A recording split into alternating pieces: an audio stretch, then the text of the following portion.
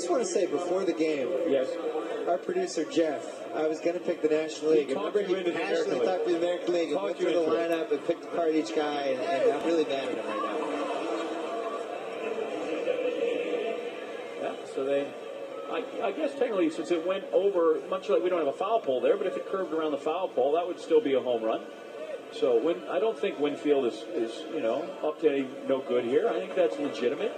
I think the only thing I would say is I like my home runs to land fair. For the fans, they want to see Jim. Oh, come on. How many have wrapped around pesky pole that you went, that wasn't, that landed maybe a little, you took them all. You can live in a delusional world where that was a home run. I'm gonna keep pretending that it was not. So for you, the game is only